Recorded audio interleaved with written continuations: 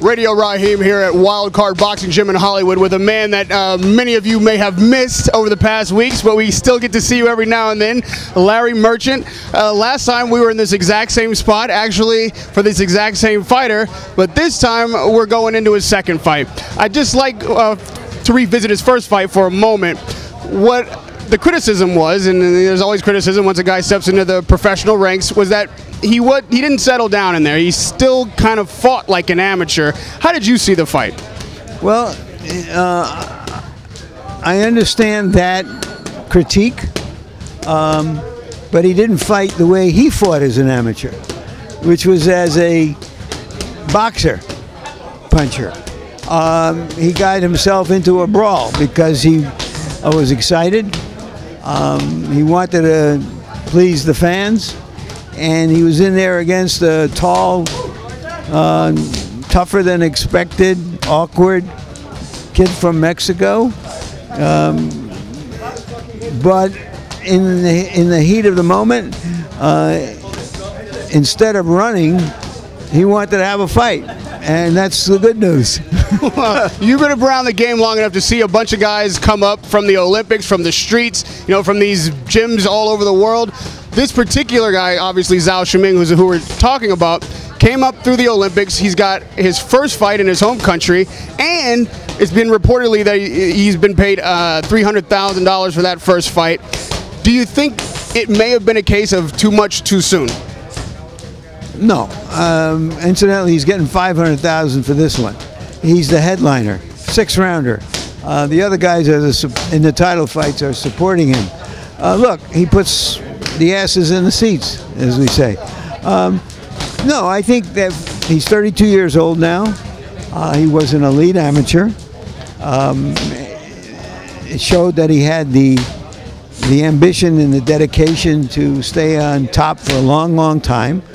And now the question is, having been programmed as an amateur fighter for so long, can he deprogram or reprogram to a more professional style and do it in a short time span, because he is 32 years old now. If I could ask you about the business of boxing, you've been with HBO for eons, if you will, and we've seen a few different business models about how to keep boxing in the forefront, building fighters and whatnot. This international focus seems to be something new. I don't know if it's new in the history of boxing, but it's certainly new in the recent history, where we've got fighters coming out into the professional ranks, like you say, $300,000 for their first one, $500 for the second one. Top Rank has also signed a Japanese Olympian, and they're crowding stadiums overseas. Do you think that this is a better way to go about building boxing, in the sense internationally, instead of focus on domestic stars? Look, when people think about boxing, they think about American boxing. But it is a globalized sport. We see more international players in baseball and hockey and basketball. And if the fighters are good enough and exciting enough that Americans want to see them, I can't see how that can hurt. It can only help boxing. 3 big major prize fights coming up in the fall. 2 of them involving Mexicans and Americans. Another one involving a Filipino and an American. They're going to generate, I don't know, $1 billion in business and so on. So that kind of model shows the television industry and shows young athletes, this thing is still going. It may not be the mainstream sport it once was, but for the devotees, the real fans, the countries where it's still big, it's still big. In your experience, now calling fights overseas, having an experience with those fans and their excitement level, the crowds, would you say that the international crowds are bigger boxing fans now than even Americans? Look, there are different cultures, and sometimes they appreciate different sides of the sport. Mexican fans want to see their guys get in there and battle. Filipino fans love that also. Some European countries, they may appreciate the finer arts of boxing a little bit more. But at the end of the day, prize fighting is an international language, and it may have different dialects, but it still speaks to people. Well, let's speak a little bit about that international language when it comes to the Philippines and East LA by way of Mexico. We've got a huge fight for Top Rank coming up in November. It's going to be Manny Pacquiao and Brandon Rios. You know, last time you and I spoke, we didn't know what was next for Pacquiao. Now we do. How do you size that fight up? Oh, Rios is the kind of tough, non-stop fighter who is what I think of as a truth teller. He'll find the truth in the opponent. If the opponent is not in 100% shape, we'll find that out. If Manny Pacquiao doesn't have the ability to still live the life of the fighter, the dedication required because he's got another full-time job, we'll find that out. Another telling aspect of where a warrior is in his longevity as a warrior in the ring is after his first big loss. A knockout like Manny Pacquiao suffered may be more challenging even than a career in politics. Seeing so many fighters throughout the ages, how does a fighter like Pacquiao respond to a knockout like that? Look, there have been fighters who've come back, not just from knockouts, but from bad beatings, and not. You know, some of them become gun shy. They don't want to get hit like that anymore. That's one of the tests that Pacquiao is going to have to pass to show himself, as the rest of the world, whether he still wants to be the kind of rare fighter he was for a decade.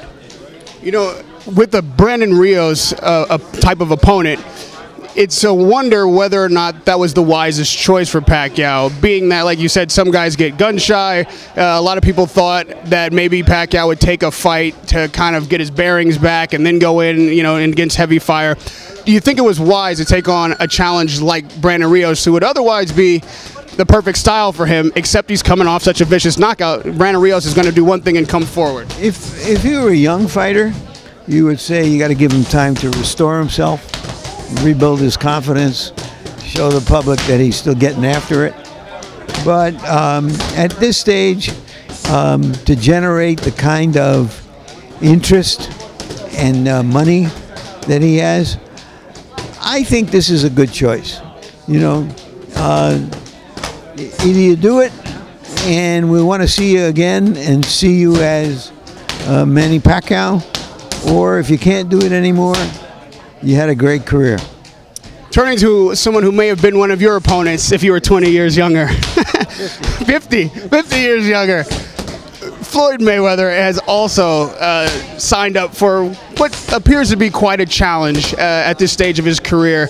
Do you think Canelo Alvarez is the toughest fight out there for Floyd Mayweather right now? I do.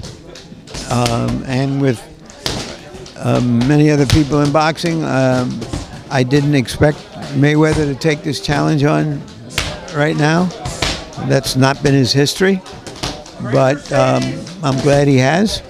And I think Canelo is a serious young fighter, and I give him a chance. It's been said with Mayweather's bravado, his whole career, he has defined through his unanimous victory. You know, no losses, no defeats. That's how he defines himself. If he were to take a loss, either by knockout or by decision, does the shine come off the apple? Is that the end of Mayweather right then and there? You know, it depends how the fight goes. Roy Jones got knocked out with one punch after a sensational career, and then got beaten up in his next fight. But he was still Roy Jones for a long time, and people remember that. So it depends on how you go out to a certain degree, but it's what you do in your prime. Joe Calzaghe retired unbeaten. He beat Bernard Hopkins. He beat Roy Jones. He beat the best they had at the time. I think that people have respect and admiration for Calzaghe as a hell of a fighter, but if he'd have lost the decision somewhere along the way, I personally would have just as much respect. That he could walk away from it while he was still on top, good for you. Mayweather has been brilliant in marketing himself in different ways, one of them being that he's unbeaten and unbeatable. And maybe if he does get beaten, it impacts him more than others. But I'm sure the first words out of his mouth was, "Y'all said the greatest fighters in the world were beaten. I'm one of the greatest fighters in the world, and I just got beaten by a great young fighter." And that will be true.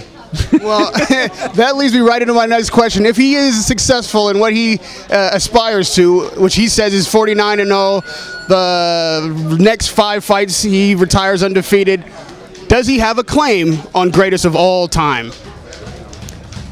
You know, he can make whatever claim he wants. Marvin Hagler once said in the ring about how great he was, and I said to him, "That's for others to decide." Larry, it's always a pleasure. I learn something every time. Once again, Radio Raheem with none other than Larry Merchant.